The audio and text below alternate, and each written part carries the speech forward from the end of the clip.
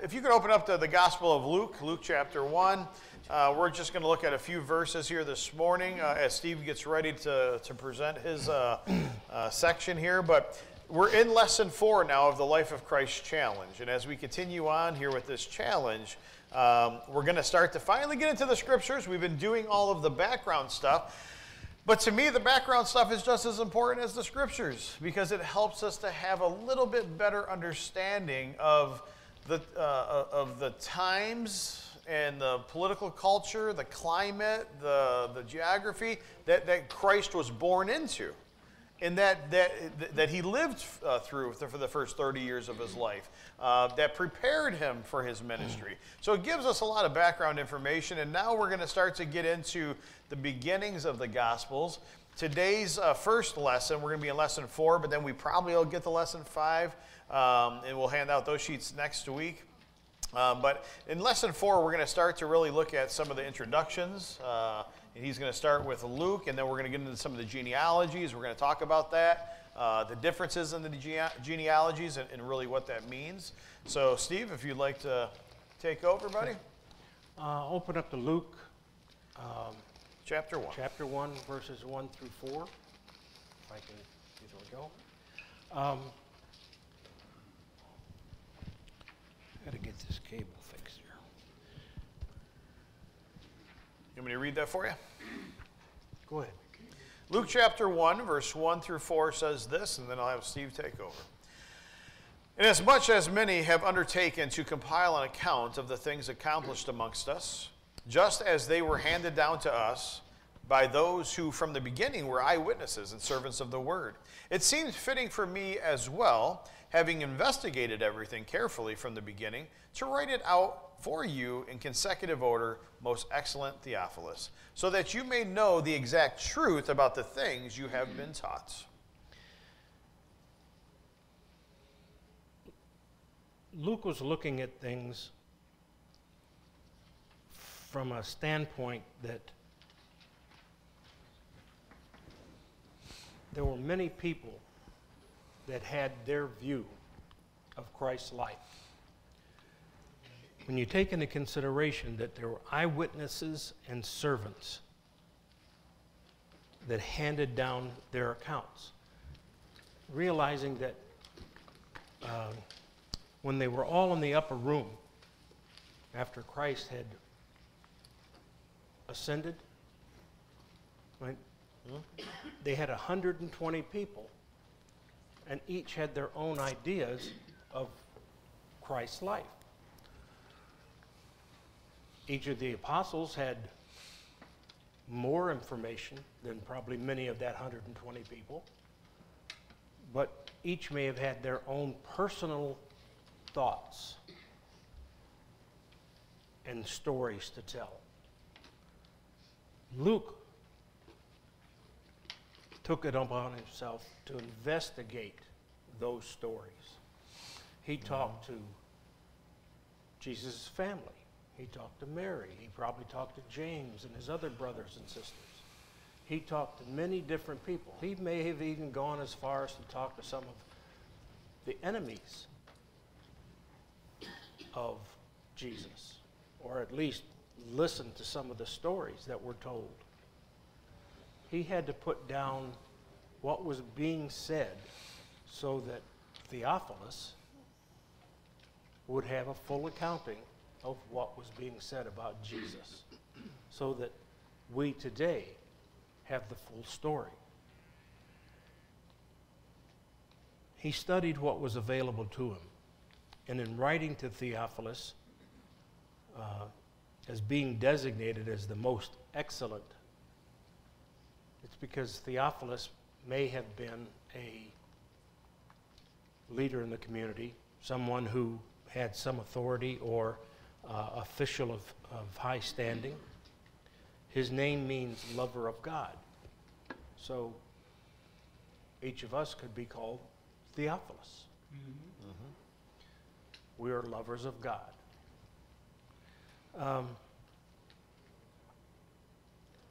He may have been well enough off or rich enough that he was a patron of Luke, supported him during this time that he was writing this book, just in a physical manner, supporting him, to seeing to his physical needs, seeing to it that he had all of the necessary pen and paper, quill and paper, ink, his food, clothing, housing, this type of thing.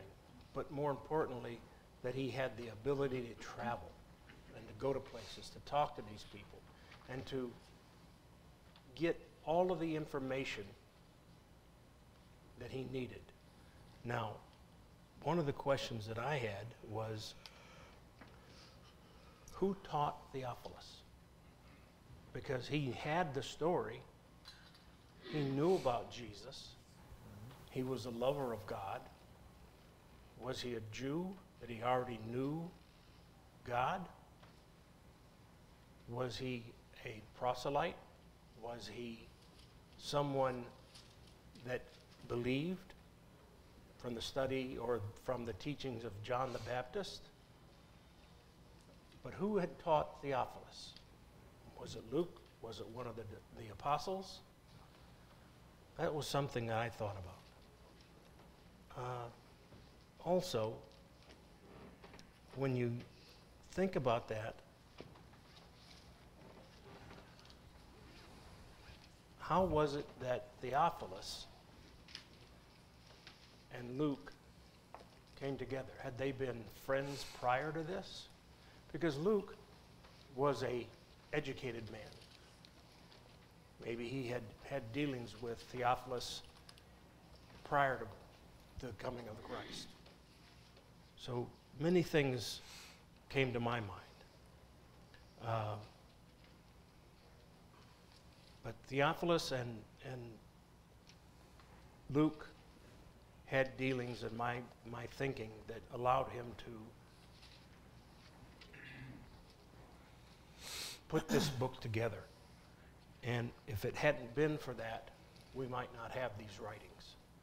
And another question I had was the Holy Spirit behind that pen? I have to think so. Was Luke in that upper room? We don't know, but was the Holy Spirit guiding Luke in all of his writings? All right, so let's answer a couple of those questions that Steve proposed, right? Let's start with the last one.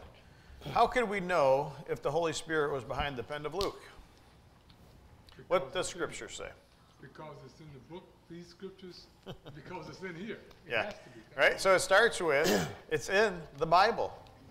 If God has the power to raise somebody from the dead, if God has the power to create the heavens and the earth, and to create life and all that we know it, don't you think he could probably figure out what kind of books he wants in his own Bible? Right? What does the Bible say about the Word of God? God breathed. It's God-breathed, it's inspired. 2 Timothy 3:16, amen? Yeah. Right? For all Scriptures, what? God-breathed. It says it's inspired, profitable for training, for correction, for training up and raising up in righteousness, right? So we know that. We know that 2 Thessalonians, I think it is, 1:20. Is it 2 Thessalonians 1:20? No, I think I got the wrong book there. 2 Peter 1:20, I believe it is, 20 and 21. It talks about no prophecy of Scripture was ever an act of one's own will, but men who were moved by the Holy Spirit of God spoke from God, right? So we know that Luke's writings are from God, and he was guided in this. One of the other questions that he asked was, can we know who Theophilus was? And the answer is really no. Most of our best scholars, as far as theologians and historians, they can make guesses as to who he may have been. They know that he was probably an official because most excellent was a designation for some form of official, right? Luke was, we know that he was educated. He was a doctor. We know that he was an historian. He was an educated man. So he was probably a man of higher stature, just because the elite, the educated, generally if you were educated in that first century, you came from influence or you came from maybe a family that was a little bit more well-to-do. As we look at some of the other questions, I'm trying to think what you said. What was the other one? If there's a proofs. Was he in the upper room? Oh, was he in the upper room? Again, we don't know. It's a thing that it says that was he in the upper room? Nobody knows. It doesn't give a list of all 120 people. We know that Mary and the disciples, we know the apostles were in the upper room, but we don't really know who all was in the upper room. But we also know that, what can we also know about, why is eyewitness testimony so very important, right? You know, he was talking, you asked the question and you made the comment about those, you know, where did he get all his information, right? Well, that was going back to Acts chapter 1 when they chose Judas, right? Acts chapters 1 and 2, when they had to replace the office of Judas, right? His apostleship. What was the requirement in order to replace him? Right? Eyewitness from the beginning. Eyewitnesses, individuals who would have had to have been with Christ from the beginning. The beginning of what? What was the beginning? Ministry. His ministry. His ministry, but it goes back to his baptism. Yeah, that's what Right? And so somebody out of that 120, and out of the 120, only 2 people met the qualifications. And so we know that it fell on Matthias, but the lots fell on him. But only 2 people out of the 120 met the qualifications as to be disciples who had been there and seen everything from the beginning. That was important because now, if you've seen all these things from the beginning, I could give eyewitness testimony. It's not something that I've heard from somebody who heard from somebody who heard. All right? Have you guys ever heard something from somebody who heard it from somebody who heard it from somebody who heard it from somebody? What happens to that translation of what they heard? Changes. Isn't that where we get the idea lost in translation? Right? That's where we get the phrase from, because it becomes distorted. And that's why it was so very important that when we look at this first section, that Luke's information was received from eyewitness testimony. Now we get into the second section as we change the slide here on the screen behind us. We're going to start to look at some of the genealogies of Matthew and Luke. And Matthew's account was written primarily for Jews. Okay, we know this. We've already talked about this. His lineage was focused on proving that Jesus was the Messiah, that he was the promised Messiah, and he looks at Jewish heritage. We also know that as you study out Matthew's gospel, and you really get to Matthew chapter 1, where his genealogy is recorded, we find what some historians will call the family tree, right? And we can see that the tree is rooted in some of the great patriarch as well as the greatest king in Israel's history. And who was the greatest patriarch in Israel's history? Abraham. Who was the greatest king in Israel's history? David. And so we're going to see that Matthew's lineage, which is oftentimes thought of as the legal line versus the royal line, we're going to see how Abraham and David are in there. We also know that the messianic lineage was according to prophecy. Jesus was a descendant of Abraham. We know that if you were to look back to Genesis chapter 22 and verse 18, the scriptures tell us, "In your seed all the nations of the earth shall be blessed, because you have obeyed my voice." But notice that he uses the word seed and not seeds. Well, that's important because even the Apostle Paul in the book of Galatians, in Galatians chapter 3 and in verse 16, the Apostle Paul said, "Now the promises were spoken to Abraham and to his seed." And notice even Paul says, he does not say "and seeds" as referring to many, but rather to one, and to your seed, and that is Christ. And so he's talking about how Jesus was a descendant of Abraham. It goes back all the way to Genesis chapter 22. We also know that Jesus was a descendant of David. In 2 Samuel chapter 7 and verse 16, the scriptures tell us, "Your house and your kingdom shall endure forever. It shall endure before me forever," talking about God the Father. "Your throne shall be established forever." Why do you think, what's the point of Samuel making that messianic prophecy about forever? Your seed, your throne will be established forever. How is that possible, and how did that come about? Abrahamic covenant. Abrahamic covenant. And so Jesus being the seed, right? Was Jesus the last in the kings to sit on the throne? in the lineage of David? Forever. Huh? Jesus is the last king forever. Yeah, that sits on the throne of David, right? And he's going to rule forever, right? And so you look at what it said there in 2 Samuel 7:16, your house and your kingdom, talking about Christ, shall endure before me forever. Your throne shall be established forever. And so he sits on the throne of David because that was prophesied. And we know that it's going to be established forever because who is Jesus? Now, he's the Son of God. And so Jesus made a one-time eternal sacrifice, and he could do that because he's deity. Jesus is God in the flesh. So he could establish the throne, he could establish it forever because he's God, and he's going to live on for an eternity. Lewis? You know, I'm just thinking, if we were to stop right now and reflect about the first century Sunday morning class, Yep. this is what is being taught. Yeah. Like we're teaching now, because we're bringing on board the history and the genealogy of Christ. Yep. And a lot of people are new to the church, well, no, not all Gentiles, but we have to refresh those who are Jews and say, this is why you believe what you believe. Yeah. And I always was wondering what they taught in Sunday school. Yeah. Well, I think this is a reflection upon it, and it might be also what was reflected upon in the worship also. Yeah. But we have to learn the way they had to learn. Yeah, I think it's in Acts chapter 17. I could be wrong, but I know it's right in that section where the Apostle Paul, when he was talking to the Bereans, right? And it says we need to be like the Bereans. Why? He says, because when I brought all the information that I brought to them, it says they studied it day and night to see if the things in which he had said were in fact true.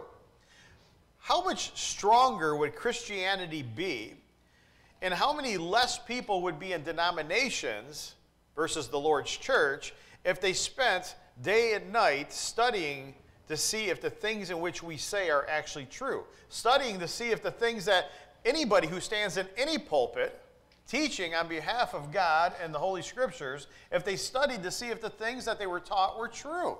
In my sermon today, we're going to talk about, and we're going to focus on, the life of Mary. We're going to look at Mary, the mother of Jesus. And so just think about the statement I just said.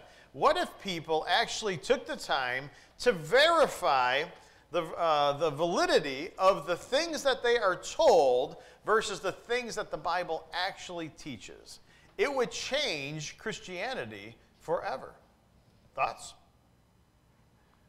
You're talking about passing the word down without being an eyewitness, passing it down to 3 or 4 or 5 people. Yep. That's what's happened in the religious world. Yeah. The falsities that were taught have been passed down from generation to generation, and it's been accepted because my parents believed it, my grandparents believed it, and that's exactly what you're talking about. The trust is based in individuals and not in the Scripture. Yeah. And people simply don't examine the Scriptures. Yep. And somewhere along the line, one generation or the next generation has tweaked it a little bit to suit their circumstances, and that has changed it that much more. Yeah.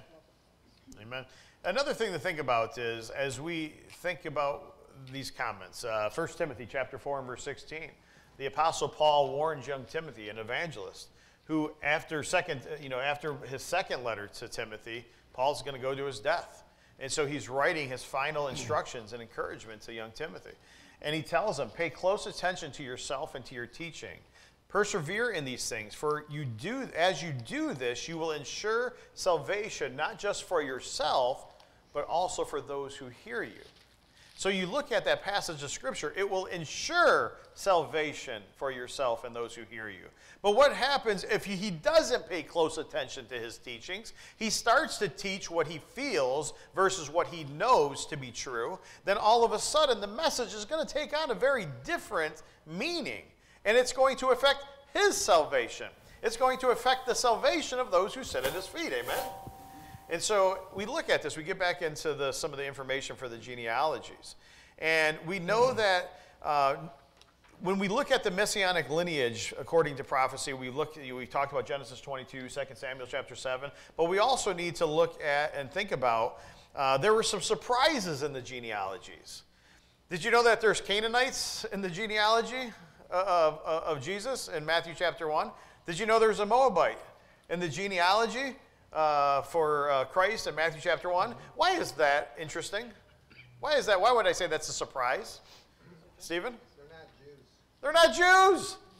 And not only they're not Jews, but they were like some of the greatest enemies of the Jews. And yet, Canaanite and Moabites find themselves in the genealogy of Christ in Matthew chapter 1. We'll talk about it a little more in a second. But there's also another surprise. You guys remember hearing about the wicked king Manasseh? The wicked king Manasseh finds himself in the genealogy of Christ. And so you think about that for a second, right?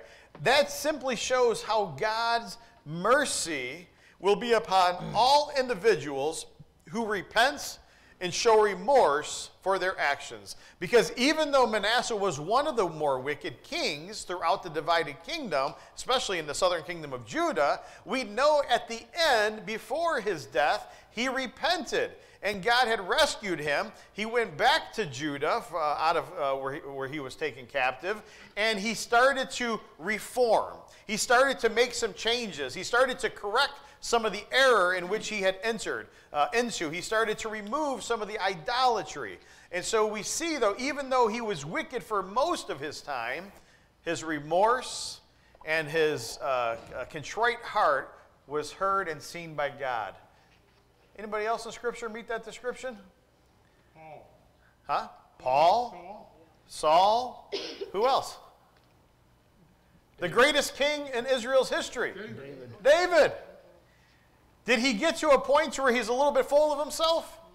He starts to take other men's wives, right? And then he commits murder, and he does all these horrible things in the sight of God.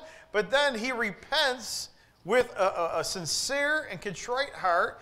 Sincere in his repent, sincere in his remorse. God understands and knows his heart. And it says that David, he goes on to say that David's a man after my own heart. So you could just see as you look at the genealogies, there are some surprises in here, like the Moabites and the Canaanites, and as well as even Manasseh. Hand? Go ahead. I was just going to make a comment, it just kind of hit me when you were saying that, is, well, that's when of all the stuff going on now in life, it's easy to get very depressed by what's going on, but to see that there were so much evil back then, and God used it still to his glory.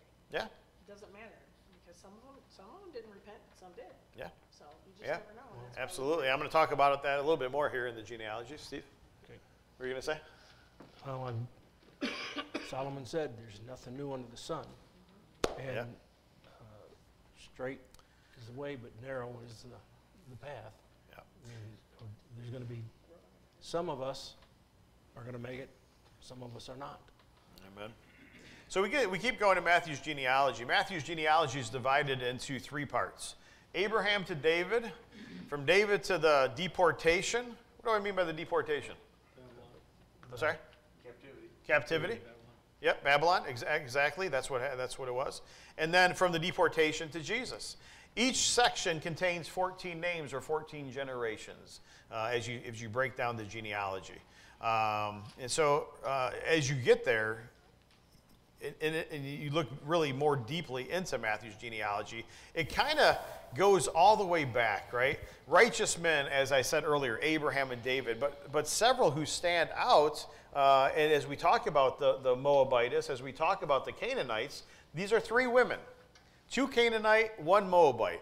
Let's have a little trivia and see if we can figure out who are the 2 Canaanite women that are mentioned in Matthew chapter 1 and his genealogy, and who is the Moabite woman who is mentioned in the genealogy. 3 women, so we narrowed it down to, we eliminated all the men. Ruth? Wait. Okay, Ruth is one. Hold on, Barb. That's what I was going to say. Okay, now who is Ruth? Moabite. She was the Moabite. Now there's 2 Canaanite women. Hold on, Gina and then Carrie. Rahab is one. Carrie? I was going to say Rahab too. Rahab. And there's 1 more. Bathsheba. No, not Bathsheba. Rahab is here. Go back a little bit further, and you hear of a woman named Tamar. Yeah. You guys remember Tamar?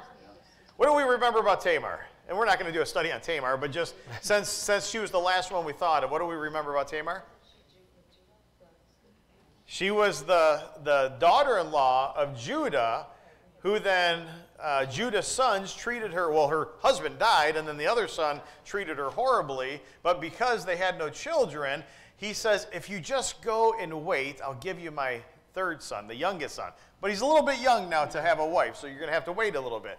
Well, as years gone by, she realized that he wasn't going to honor his promise. So she dressed herself up, pretended to be a prostitute, and then he has relations with her. And he said basically she made him give him his staff, his signet ring, and I think it was like a cloak or something. And so when she was found to be pregnant, he was going to have her put to death. But she said, hey, but the man who promised me, these are the things that belong to him. And he immediately realized they were his, and he had been deceived. And so that's how she ends up in the genealogy of Christ. And so those are the three. As we think about this, there's a historian named Geyer, and he observed and he said this: the Savior's family tree had its share of blights and barrenness, bent twigs and broken branches. What do you think he means by that? That it was not straight. Imperfections. Imperfections. Yeah? Hold on. Go ahead, Dave. Go ahead. Oh, I thought I seen your hand up. No? Intermarriages. Intermarriages, okay. One thing I'm teaching about the Bible, if you're going to write a good story about something you want to be good, you write all the good stuff. Yeah. Put all the good stuff in. God said, no. I'm like, this is what it was. This is how it happened. And this is the good, ugly, and the bad. Yeah. And that's what's good about the scriptures. And what Amen. is to never put perfume on a pig. Yep. And we got to continue that. It doesn't. God, David did what he did. You say perfume on a pig? Yeah, That's what he said, I'm writing that down. I've heard lipstick on a pig, but the perfume? So now we're going to put some perfume and lipstick. Oh yeah, boy, that's looking good now.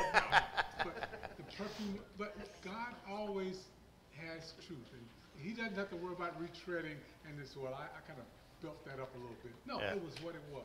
Yeah. And I think if we take the truth of God and do it the same way, let it speak for itself. Amen. And not try to put perfume on it, we'll be okay. Well, this gentleman, Geyer, he goes on to say, if we ever needed proof that God can accomplish his purposes in spite of mankind's weaknesses and in spite of our stubbornness, it is generally supplied for us in Matthew's genealogy.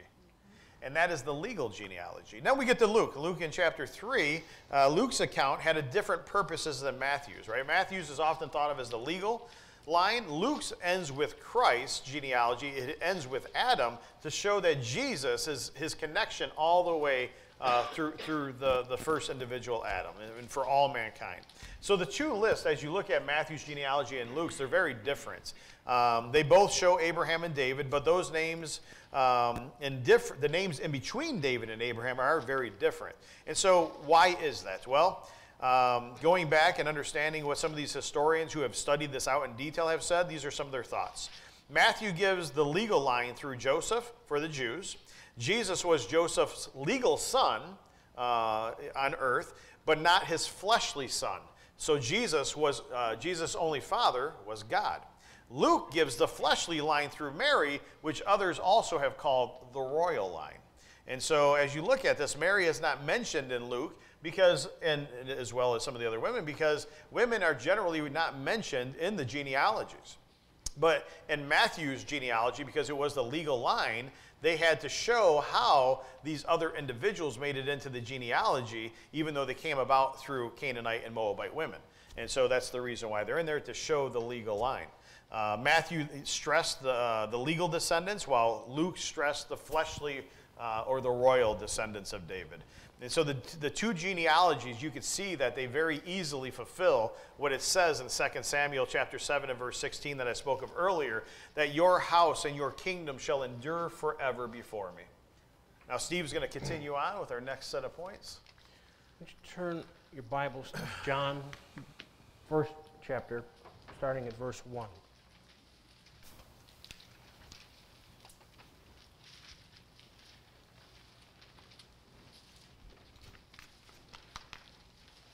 John took a little bit different tact in his study of the lineage, or the story of Jesus. He said, In the beginning was the Word, and the Word was with God, and the Word was God. Rather than looking at the earthly lineage, he started back with the divine lineage of Jesus, seeing that it was the fact that he was before the beginning. He was at the beginning. He didn't start in Bethlehem. He was there in the beginning with God and the Holy Spirit. He started in eternity. Now, we divide this introduction into three divisions. Jesus as the eternal Word, that's in verses 1 through 3. He's the light who overrules the darkness of this world. And Jesus, the revelation of God to men. So let's read the first few verses. In the beginning was the Word, and the Word was with God, and the Word was God. He was in the beginning with God. All things came into being through him, and apart from him nothing came into being that was come into being. In him was life, and the life was the light of the men. The light shines in darkness, and the darkness did not comprehend it. Now, Jesus as the Word, what did that mean to us as Christians today? When he came into the world, he came in for one reason. That was to save us. But as the Word, what did that mean to the first century people? He brought them the Word of God. Some listened, some didn't. In verse 1, he said, he is God. He did many wonderful things to prove that he was God. Some believed, some didn't. He is creator, and that's in verse 3. If he didn't create everything, we wouldn't be here. Now, in verse 4, it says, in him was life, and the life was the light of men. The life. How was life given? Through the breath of God. Through the breath of God. Jesus was God. When they created man, when God said, let us make man in our image. God, Jesus, and the Holy Spirit were eternal beings. Man would have been an eternal being if they hadn't messed up in the garden. Mm-hmm.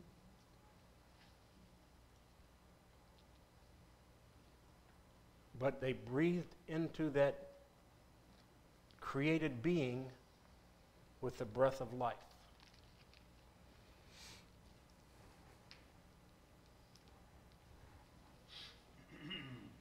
He is light. How many of you were afraid of the dark when you were a kid? How many of you are afraid of the dark now? I mean, when it's really, really dark, how many of you keep a light on in the house at night? My wife has at least 3. Okay?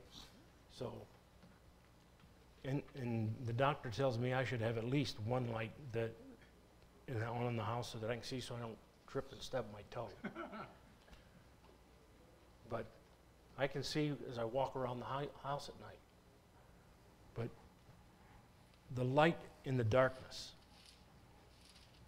What darkness are we supposed to be afraid of? Darkness of sin. Darkness of sin. Amen. And who's the controller of that darkness? Satan. Satan controls that darkness, and if he takes that control and puts it in our hearts, what happens to us? The light is snuffed out. The light in our hearts can be snuffed out. But what do we do to stop that? Walk in the light as he is in the light. Walk in the light as he is in the light. That's Jesus. And what can we say to that darkness? Get thee behind me. Get thee behind me, Satan, because Jesus is there to lead us and be with us. 1 second, though. When you ask, what can we do? That's where it gets back. Carrie got the bookmarks that a lot of people picked up last week. And one of the bookmarks were on the armor of God. Why is the armor of God important? So we need it every day. Fight the good fight. Need it every day. Fight the good fight. Defeat Satan. Defeat Satan. All right. And so we have to put on the full armor of God. And if you put on the full armor of God, you're able to say, "Get behind me, Satan." Mm-hmm. And guess what he's going to have to do? He's going to have to listen. Yep. That's a topic that John talks about several times in the book of John. Amen. Christ being the light of men, Yep. being the light to salvation. It's something that we probably don't use often enough, is using our faith to make that statement when that temptation confronts us. And we have to have that faith and use it when we feel low, we feel confused. Paul Thank you. wrote often in Romans, he wanted the Roman to develop a faith that would lead to obedience, and that's what we need to do. Yep. One more thing before you move on. In regards to some of the names, you mentioned the word, right? Which the word means logos, which is our word for logic, where we get our word for logic. But the other two things that Jesus is often identified as the Christ. What does the Christ mean? Huh? Anointed one. Anointed. So Christ means anointed one. What does the name Jesus mean? Jehovah saves. Christ and Jesus, right? Oftentimes, how often do we say Christ Jesus? Christ, the anointed one, who God had sent into the world to save mankind, right? So Jehovah saves, anointed. And so when you think about Christ Jesus, think about Christ the anointed, who God has used to save the world. Because Jehovah saves is what it means. Go ahead. Okay. Look at verse 12.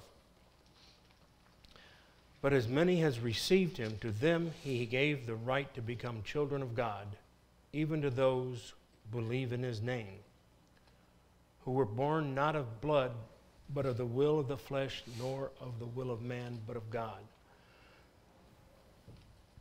Jesus is Savior. As we've been talking about, Jesus saves. Jesus came to the earth to become our sacrifice. He's here not just to save us once, but for all time. He is our lamb. He's the perfect sacrifice that God wanted and was willing to give. That's what we need to remember at all times. He was flesh, that is man, that in verse 14. And the Word became flesh and dwelt among us, and we saw his glory, glory as of the only begotten from the Father, full of grace and truth. Jesus was deity, living in heaven with his Father and the Holy Spirit.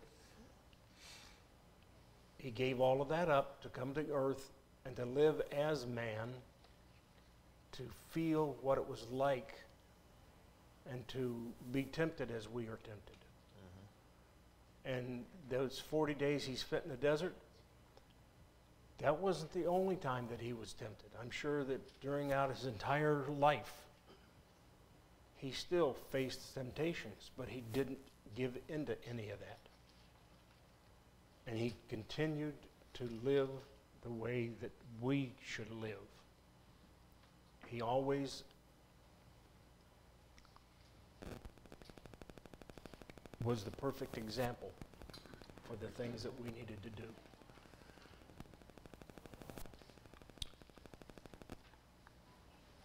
He's the only begotten of the Father, still in verse 14. He's the provider of grace and truth. That's in verse 17. He is God, the Father manifested. That's in verse 18. Get to that real quick before we go any further. Verse 18. No one has seen God at any time, the only begotten God who is in the bosom of the Father. He has explained him. Jesus came so that the disciples, the apostles, could say that they had seen God through Jesus. He gave them that advantage so that they could know that he was God. We need to remember that Jesus came for us, and that's the story that John gave us in the book of John. We need to remember that.